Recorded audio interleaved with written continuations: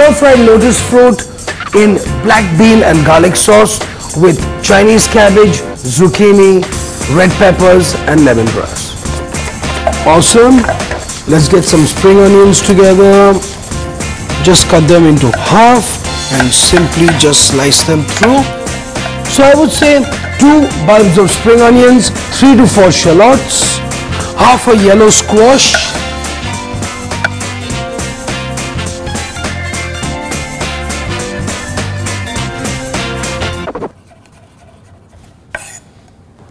chunky Chinese cabbage. Okay, nice and chunky over here. A little red pepper, thoda color ke liye, okay. So I'm going to cut these into thin strips.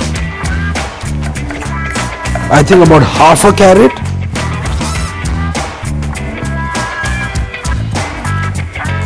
I'm going to take a couple of green chilies. 3 cloves of garlic should be fine. And then ginger. Just about 3 or 4 slices of ginger. Okay, nice ginger garlic chili.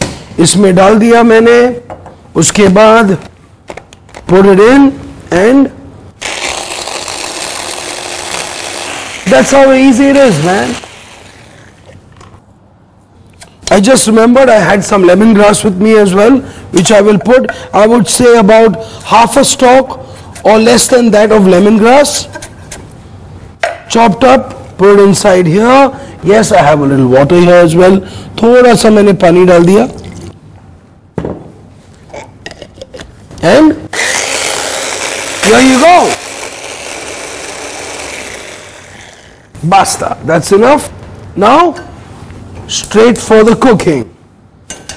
So, I've got some oil, tablespoon of oil, vegetable oil. I'm going to drain some of this water from the lotus root.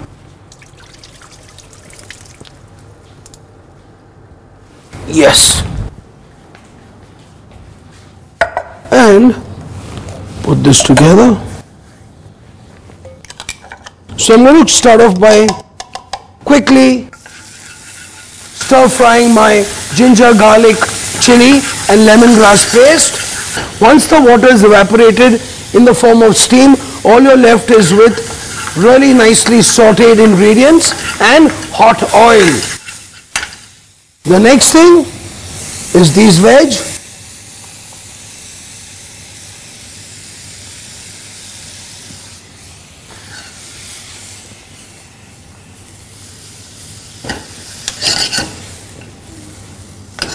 Lovely colors, lovely textures, too much nutrition.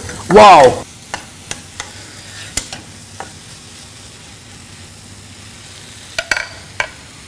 Yellow squash and Chinese cabbage. Little bit of salt. Dash of rice wine vinegar. I would say about 1.5 teaspoons.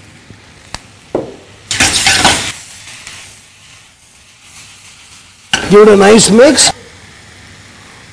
1.5 tablespoons of garlic and black bean sauce. Give it a bit of a mix. I'm going to just let this cover. Some fresh coriander to be chopped.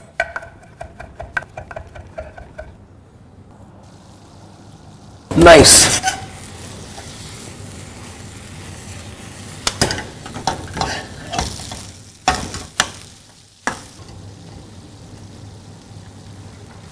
Fresh coriander and just a touch of sesame oil. And here we go. Yo-ho, woohoo! And guess what? We're done. That quick.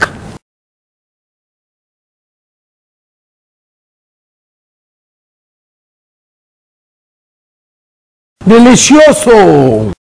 And some nicely, finely chopped chives.